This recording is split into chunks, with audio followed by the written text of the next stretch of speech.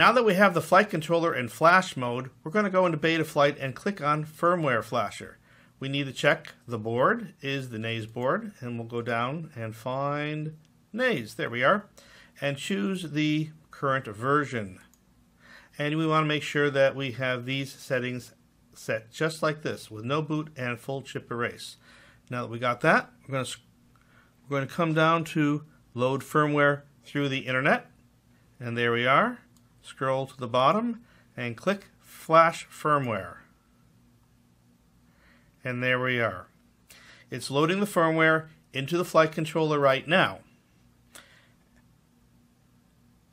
And this takes just a few minutes. Once it's fully loaded, the flashing is going to change to verifying any moment now. There we are.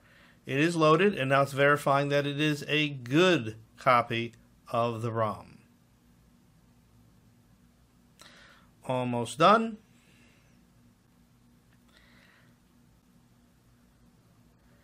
And 3, 2, 1. Programming is successful. You see that?